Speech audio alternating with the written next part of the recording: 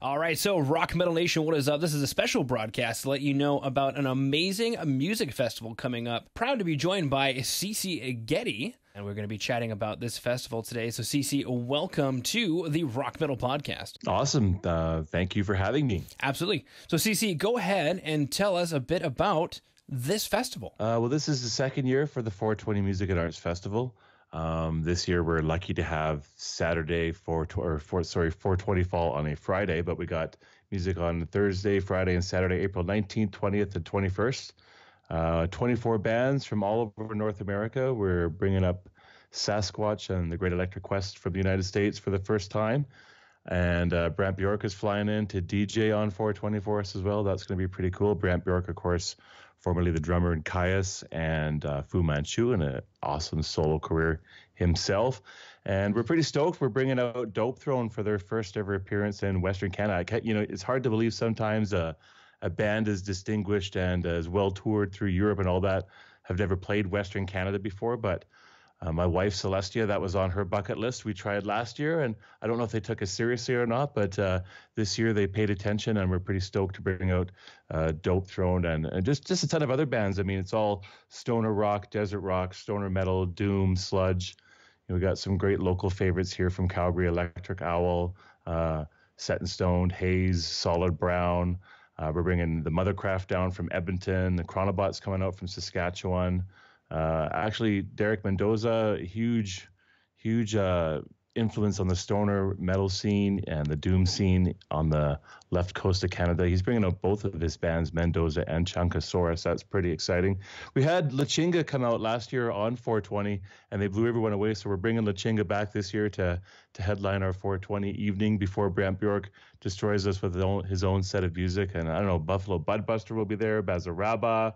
We've got Buzzard coming out from the island, Orbital Express from Saskatchewan, Heron from the island, Ogima from Manitoba. That's our first band from Manitoba coming to the festival. We're pretty stoked about that. Black Hell Oil, the Electric Revival, I don't know, Pelican Death Squad. It's just, it's crazy. It's crazy. It's going to be all kinds of music for all kinds of people, a little bit of everything. Absolutely. Now, I heard you mention Calgary a few times. Just wanted to have you touch base on the location of the festival and what people should expect when they arrive. Well, we have the festival happening for the second year now at Distortion Live Music Venue at 3820 at McLeod Trail South. It's attached to the Days Inn.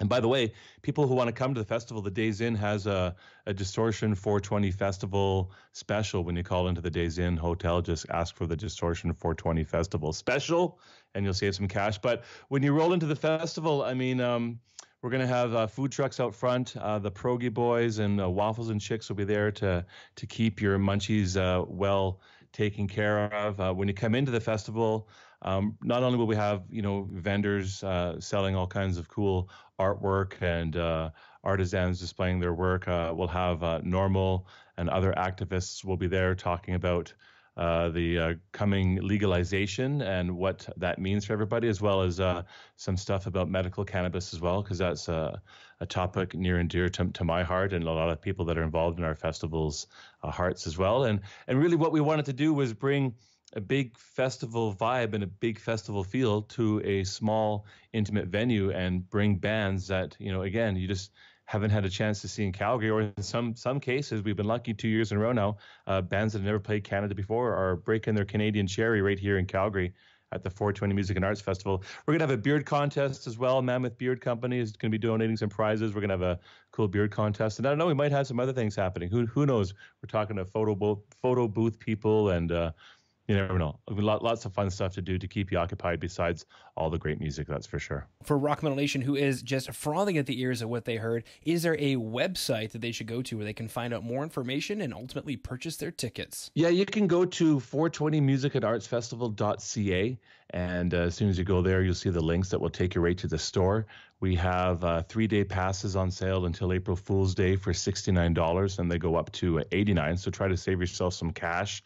Limited single-day tickets for each day, running from $25, $30, $35, depending on which day you want to go. And I think we have a special up that if you go to like Thursday and you buy a ticket for Friday or Saturday as well, you can save some cash. So if you want to go to 2 days, you can save a couple dollars as well. But all kinds of ways you can enjoy the 420 Festival via the store and figure out how you want to come to it. But I strongly recommend for $69 to come for 3 days. You can't beat that. 24 bands and all the stuff we'll have going on. It'll be a blast in Calgary on 420, that's for sure. Absolutely. All right. Well, CC, unless there's anything else you wanted to throw out there, I just wanted to thank you for taking time out of your day, coming on to the Rock Metal Podcast, and sharing the 420 Music and Arts Festival with Rock Metal Nation. Awesome. Well, thanks for having me. Hope to see you all come down to Calgary, come out and have some fun and learn about the coming legalization of marijuana and medical cannabis as well. Experience some great music too.